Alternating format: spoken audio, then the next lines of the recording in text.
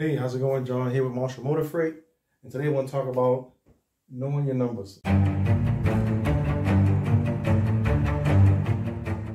So there's a lot of talk about how low the rates are and how hard it is to make money, how hard it is to make ends meet, how hard it is to keep your business running, basically how hard it is to run your truck because of the low rates and the high costs. Now, there is some validity to that. The rates are lower than they have been in the past few years, and costs are definitely up. But do you really need high rates to remain profitable? That's the question we're going to answer today. Now, a lot of people talk about, I need at least $2 a mile, or some people say, I don't pull enough unless it's $3 a mile. But that might be what you want, but is that what you need? A lot of people park their truck because the rates are so low, they claim they can't make the money they need to make. Or they don't even look at a load unless it's at least $2 a mile. But in reality, do you need $2 a mile to maintain your cost of living, or to maintain your quality of life, or maintain your business in general? So up here we have numbers that are, they don't relate to me, they probably don't relate to you, but these are just some random numbers to go over, what numbers do we need to come to cost per day. So a lot of people talk about cost per mile. I need X amount of dollars per mile to make good money. But what you really need to know is your cost per day. How much does it cost you per day to run your truck and pay for your bills? And this is on the business side and also on your household side. So we're going to start with the household. Now, I got rent at $1,500. Now, all these numbers have to be adjusted for your circumstances, because these numbers will be different for everybody. So there's no way I can tell you exactly the numbers you need to put together to come up with your cost per day. So all these numbers are general. Just know these numbers have nothing to do with me. These numbers, this rent cost has nothing to do with my actual rent cost. This truck payment cost has nothing to do with my truck payment cost, because my rent is higher than that, and I don't even have a truck payment. I have 0 truck payment. So household. So we got rent at $1,500. Utilities, which covers your electric, your cable, if you have cable, basically your house, to keep the lights on, the gas. Got that at $300 a month, insurance at $125, your groceries at $600, dining, you got to treat yourself. You're going out to eat, let's say $260 a month.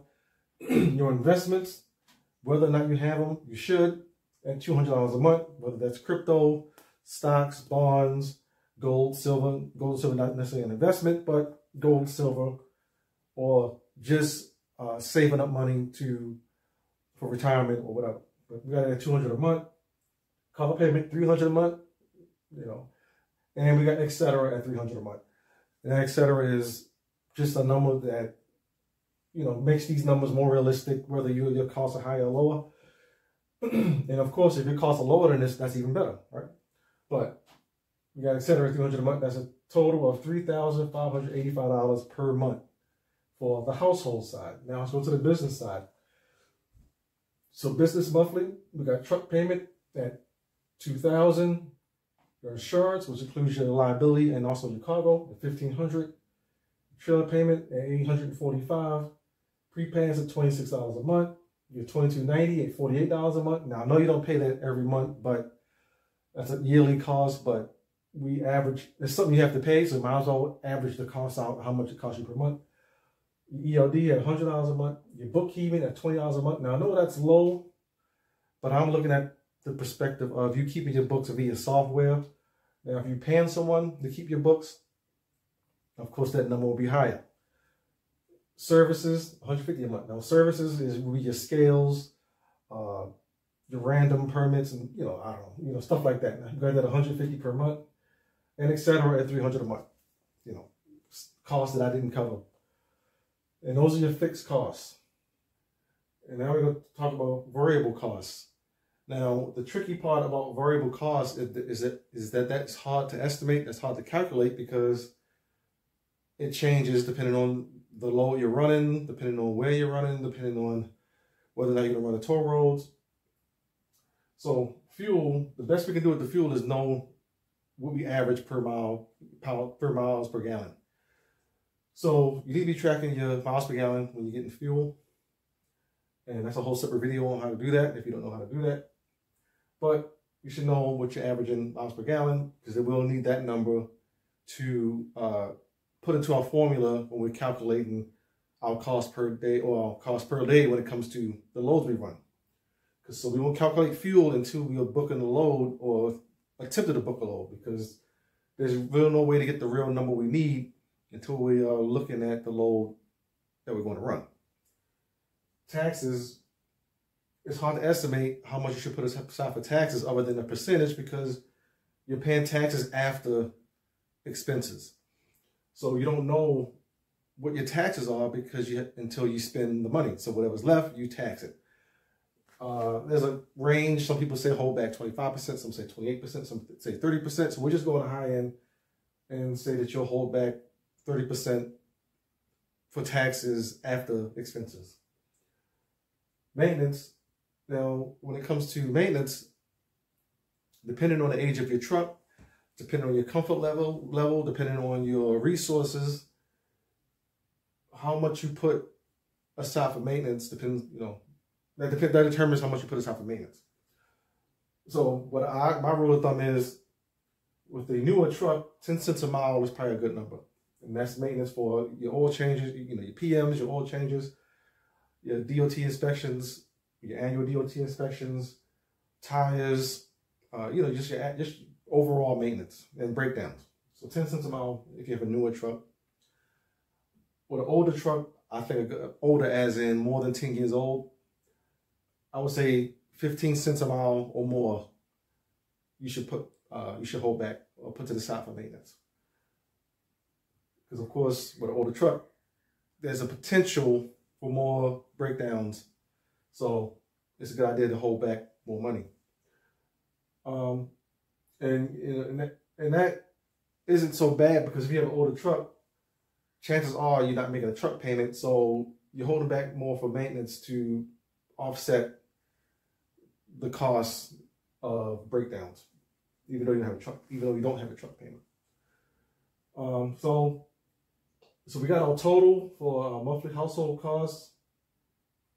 We got a total for our monthly business costs. And now, like I said, all these numbers are hypothetical. You'll have to sit down and make your list. And I mean everything you spend for household. Even if you give your kids an allowance, that goes on your household costs. Even if you smoke, if you like to drink, if you like to take vacations, anything you spend your money on or going to spend money on for your household, that goes in this column, and you total that up. Multiply by total, get your monthly cost for all that, multiply it by 12, get your yearly cost divided into 52 weeks, and then break it down to 5 days, 6 days, 7 days, 4 days, depending on how you run. If you're the kind of person that stays out, 2, 3, 4, 5 weeks, you might want to divide that into 6, 7 days. I wouldn't say 7 days, because when you take time off, that cuts into that average. With the business side, any business expenses you think you might have or do have, you list that, total it up, same thing, multiply that monthly cost by 12, divide into 52, divide into 5 days. But we're going to go off a 5-day number for our estimate. And with these totals, you're probably thinking that's a big number. But really, the household cost per day is only $165.50. The grand total between the two is $85.74. And the cost per day between your business and household is only $395.72. Now, I'm pretty sure you're probably like, well, that doesn't seem as bad now. So, like we said in the beginning, $2 a mile, $3 a mile might be what you want, but is that what you need? Because your cost per day between your household and business expenses is only 79 cents per mile. That's That's all you need. Sure, we're not talking about fuel yet because, like I said, you don't know your fuel costs until you're looking at a load. But 79 cents a mile covers your monthly. So this would be 79 cents a mile after fuel and after maintenance. That's what you would need to average to cover all your household and business expenses. That's way lower than $2 a mile, ain't it? So like I said, we're going to look at this scenario in real life and show you that you can be profitable if you know your cost per day, because you know what to look for compared to if you're sitting and waiting to find that $2, $3, $4 mile load. You know, the thing about that, when you sit and wait because you need something that pays $2.50 or $3 a mile, you don't win doing that. You lose. Because if you wait a day because you're trying to get from, let's say, Chicago to Texas, but you're waiting for a load that pays $3 to get you there, once you sit a day, your cost per day goes up. That doubles. So now you need more than $395.72. You know, let's round that up. Let's say that's $400. Now you need $800 on the low end to meet that cost per day, and your cost per mile goes up. So you wait for that $3 mile load, and you've been waiting 2 days. You don't need $2 now. Now you need $4 a mile because you lost a day of running. And it's hard to make that up when you start sitting. So, you know, a lot of people say I don't run cheap freight, but nobody knows what really cheap freight is. It's just an arbitrary number they make up in their head. But when you sit and wait, you don't win, you lose. So, and this is why a lot of people end up going out of business. A lot of drivers go out of business. Our owner-operators go out of business is because they sit and wait, waiting for that $2.50, $3 a mile load. I'm not saying $2.50 is hard to find, but if you're not getting if you can't find what you're looking for, I'm not saying just take anything, but it's best to take something that gets you as close to that number you need as possible and get to a different area that can potentially get you the numbers you need. So, like I said, we're going to take this scenario and apply it to real life so I can show you that it's not hard to earn a profit even though the rates may be low. So let's jump over to the computer. Okay, so like we talked about in the video, your cost per day is $395.72, which comes out to about 79 cents per mile if you base that around on 2,500 miles a week. But that $395.72 is also if you're running, or someone running in this scenario, this imaginary person running 5 days a week. So first load we're going to look at is this TQL load out of Louisville going to Texas, Odessa, Texas.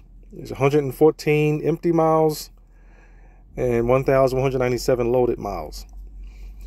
So the way you want to figure out whether or not this load is profitable, you know, they have a rate of $2,200 on it.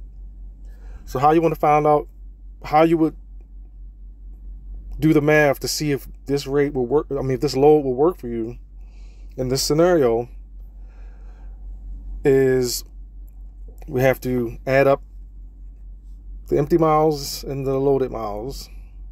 So pull out your handy dandy calculator. All right. So 114 empty miles plus 1,197 loaded miles. That comes out to $1,311. 1,311 miles. All right. So first thing you want to get is your fuel costs. So remember I said that you don't know your fuel costs until you have a load to book. That's why we don't put fuel into our cost per day ahead of time, because we don't know how much the fuel is going to cost. Especially since you're running different miles every day, you're going different places every day, and the fuel cost changes every day. So it's hard to estimate what your fuel cost is going to be. All you can do is just get an average, but we're trying to see if this specific load will be profitable. All right, so we'll divide 7.5 miles per gallon into 1311, And that's 174 gallons. Well, we'll just round it up to 175 gallons. All right, now that you got your how much fuel you'll burn or need for this run, now you want to multiply that by cost of fuel. This could be the average cost of fuel. It can be fuel that you just got the day before. It could be fuel you're going to get. However you want to do it, you just want to get the cost of fuel for this run. I just got fuel this morning, so I'm basing it on my fuel costs today, which was $3 a gallon. So that's $525 you'll spend on fuel. All right. So now you got your fuel costs. You're going to spend $525 on fuel on this load. This doesn't mean you'll put $525 in your tank. This just means out of the fuel you have or fuel you're going to get, $525 of that is going to be burnt on this load. All right. So now you go back to your total miles for this run, multiplied by your maintenance costs, which was 10 cents a mile. And that's $131. No, we just say $131. We ain't gonna even use the cents. You just add that to your fuel costs. $525 plus the $131 for your maintenance costs. That's $656 in variable costs. Now, I'm not going to do tolls and all that stuff. Plus, coming out of Louisville, going to Texas, Odessa, well, I'm not 100% sure. But if there's tolls along the way, which I'm not 100% sure of, you'll add that in. But we're not going to worry about that. So you got your total variable costs. Now you want to add in your cost per day. Now that you got your fuel and your variable costs, now you add in your cost per day. It's a 1,300 mile run. So that's about 2 days, maybe 2.5 days of running. You know, because I didn't call on the load, so I don't know when it delivers. But so we'll just say 2.5 days. You'll pick it up. Today's Tuesday, so you pick it up today, Tuesday. Run it today, especially since it's the afternoon. So it probably delivers Thursday morning. So we'll say 2.5 days of running. So we'll take our cost per day is $395.72. Divide that in half. That's your half day, and then you add in your other 2 days. Then you add in your variable costs, $1645.30.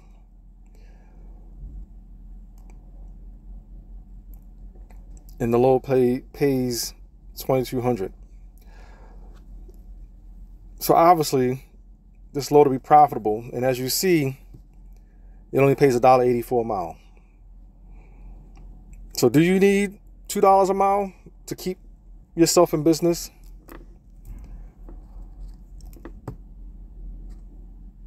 Do you need me to answer that question? I'm not saying you should strive for $2, $3, $4 a mile. I'm just saying, you know, you want to get as much money as you need, but do you need a minimum of $2 a mile, $3 a mile to keep your truck running, to keep the household cost stuff taken care of? You know, let's even look at what does that even come out to? So you take your what you're going to make. That's $1.25 a mile. Is what you'd be averaging if you were going for the 1645.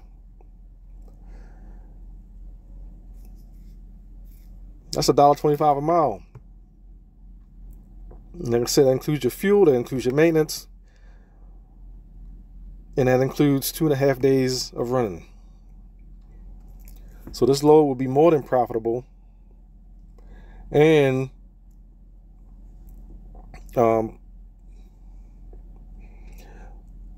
so I'm basing this on someone running under their own authority, because obviously I didn't do a, like, if you're splitting a percentage with the company you're running under or running with, So let's look at this. If you were getting a paid percentage, you weren't getting 100% of the line haul. So if you, let's say you're working with a company that, which gets into a lot of variables then too, because it depends on how the company pays. You know, maybe you don't pay cargo, maybe you do pay cargo. Since I don't know those costs, I mean, that's something that when you make your list of business expenses, you would list all the things you have to pay, or not have, and wouldn't list the things you don't have to pay, and then you'll get your cost per day for your business side. But we're going to base this on, let's say you work for a company, you get 80%. So what you would do is take that number. Once you get that total cost, you know, you need that 1645.30, but this is going to be after your split. So this means you have to figure out what do you need above that after your split to still get this minimum. So you would divide that into, if you're getting 80%, you would divide that into 80. You would need 2,056 instead of that 1,600 on the minimum. So you still, even if you book this load and you kept 80% and the company got the rest, you'll still be in profit. And that's how you will figure out if you're, you know, if you're running under someone else's authority, this load will still be profitable. If you were running for 75%, you would need 2193 to still be profitable. In this scenario, of course, what the company pays that you're running under and what you pay probably would change as your percentage goes down. Like they might cover more stuff, but let's say you're getting 90%. Because I know some of those out there. You would just need 1828.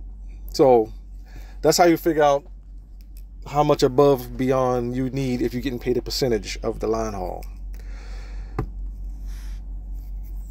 So like I said, like the point I'm trying to make in the video isn't you should take cheap loads. My point is that you can still find profitable loads regardless of market conditions. When you know your numbers, when you go off of cost per day, when you're chasing miles, when you're chasing the mileage rate, that will set you up for failure. Because you don't know how much you need from a mileage standpoint until you're running the load. You know, if a load was going 500 miles, would $2 a mile be enough? If a load was going 1,000 miles, would $2 a mile be enough? Well, you don't know that. You're just basing it off of, I need $2 a mile. But when you know your numbers and break it down like this, you know that you're going to be in profit. I mean, that's as long as something catastrophic doesn't happen along the way. But so that's one way to do it. I also want to show you how to do it using 123 Loadboard has a app that's kind of like a shortcut. Instead of you having to do all the math. So I want to bring it up for you. All right, so you open up the app and you go to Profit Calculator. And then you just input what you need. So it says miles. We'll put in that 1311. And the low was paying 2,200. Miles per gallon is 7.5. All right, and then you'll put in your $3 a gallon. 0 tolls. Got the dispatch fee at 20%. Yeah, 20%. If you keep your 80%, you put 20%. Whatever your split is. If you're getting dispatched, I mean, if you're working under somebody else's authority, you put in there what the split is. If the company keeps 20%, you put that in there. If the company keeps 30%, you put it in there. They keep 10%, you put that number in dispatch fee to keep the numbers accurate.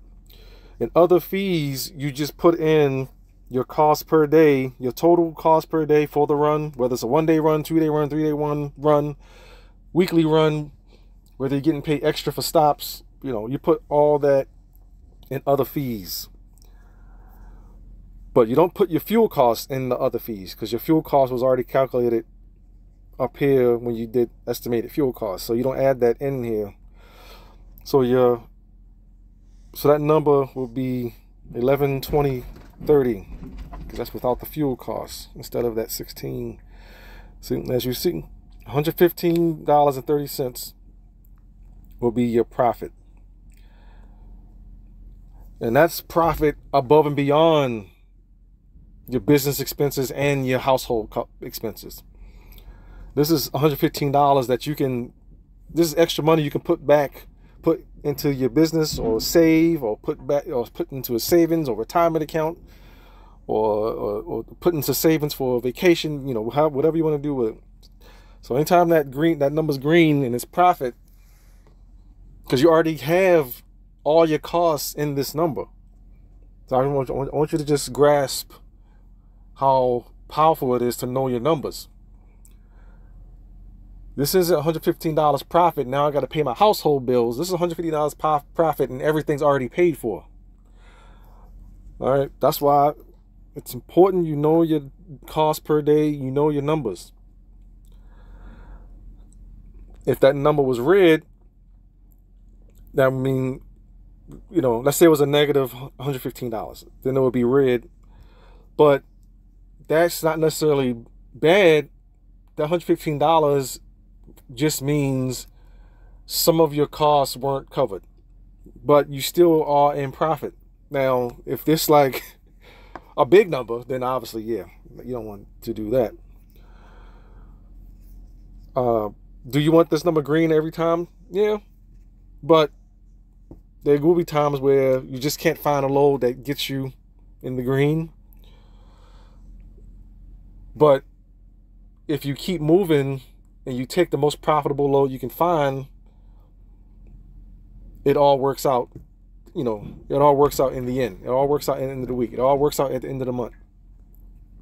But if you sit and wait, like I said, if you sit and wait, unless you book the load already for the next day, that compensates for you sitting a day, then you might be okay. But if you're sitting and waiting and hoping tomorrow you'll find that $3 a mile load, if you're sitting and waiting and hoping tomorrow you find that $2.50 a mile load, that $4 a mile load, because you're trying to get to a certain place for a certain number, then you're going to always be behind, and it's only a matter of time before you just can't make it work, and you'll be out of business. One thing I want to do is, if you take out the dispatch fee, that increases, like if you run it under your own authority, that's $555 profit. So yeah, that's a cool little handy dandy tool that 123 Load Board provides. And I could go through a bunch of loads, but you get the idea of how this works. So if you got some value out of this video, I hope you like, share, and subscribe. As you see, I'm not currently using 123 Load Board. Like, I'm not currently a paid member, but if you got some value out of this video, like, share, subscribe. I'll put some resources below this video, and if you have some comments, leave them below, and I'll talk to you again soon.